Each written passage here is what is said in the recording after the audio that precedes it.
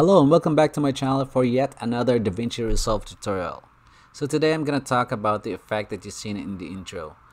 Specifically the Polaroid paper zooming in and then onto the next clip. And you might wonder why this tutorial. That is because someone had asked me on Facebook on how I did that this transition. So I have the obligation to share it with you. So I'm going to shout out to Jen Alfaro for asking that question.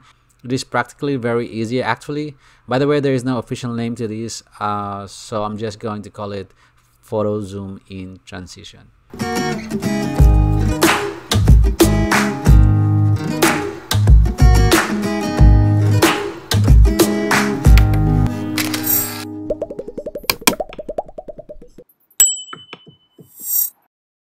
Let's head on to our Davinci Resolve 16. Alright, as you can see, I have two clips in here. So the first one will be the clip underneath the second one. This is just a normal hyperlapse, two hyperlapse videos clipped together. And as you can see, I did some color changes in there from color and desaturated it to black and white and then back to its color mode. Nothing really fancy here. I'm not going to take any time explaining about the color change, but basically I just went on to desaturate the colors in the middle of the combined clips. So the second clip is the one I shot separately. So your subject holding the photo paper itself, the subject being me. This is actually a video and took at a certain frame and freeze on that specific frame. But you can actually use a still photo. And then what happens, so this is already a compound clip. Let me just go into the clip and show you the original so I can show you that I masked out inside the photo. I'm just going to show you quickly how I mask out that photo. So let's go jump into our color tab. So in masking out in color tab, the first thing I'm gonna do is to add an alpha output.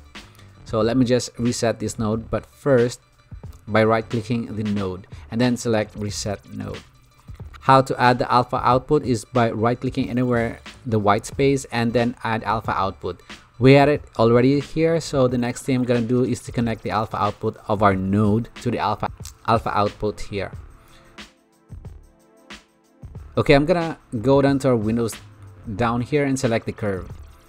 And then I'm just gonna draw a square inside our photo composition. Just like that. I'm going to soften the edges down here to see the area being affected. I'm gonna turn on the highlight up here. We see that the gray area is the one being masked off and we don't want that. So we're going to go back down to our curve and select invert. Now we can adjust the edges as it is not fully being masked off. We can actually use the outside property as well.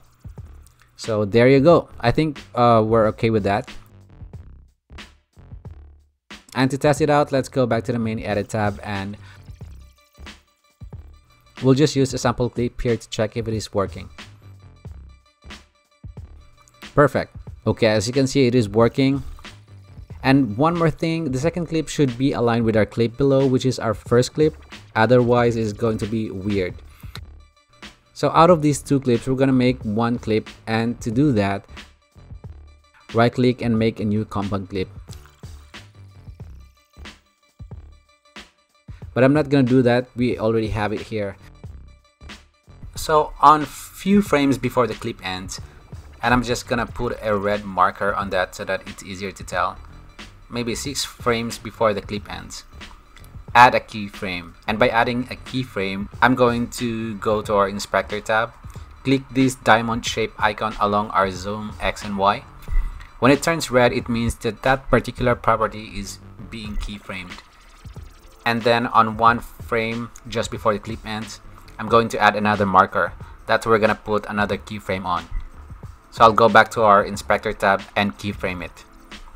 So for those of you who doesn't really know what keyframing exactly is that if keyframed on whatever the value you set on that particular property and on that particular point in the timeline is what's going to show you on your screen during playback.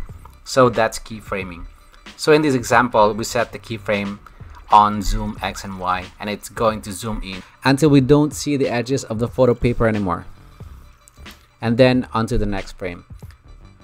The next clip is showing the camera movement being upward, and actually it should not work on a smooth transition from the last frame of the preceding clip being zoomed in and then onto the start of the next clip, which is upward camera movement, but I believe somehow it kind of worked together and thus created this smooth transition.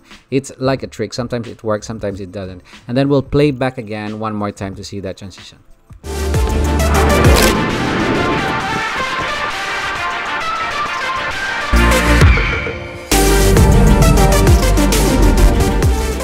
There you go, guys. I hope you learned something from this tutorial. If you like this video, please click a thumbs up, and if you don't, please feel free to suggest anything I should cover next and for the next one. By the way, I'm going to start a new playlist that is all about drones. As you can see, I already have some videos all about that, and I've been dreading to make some vlog about it, and I already call it All That Drone. So see you on the next one. Have a safe day ahead. That's it.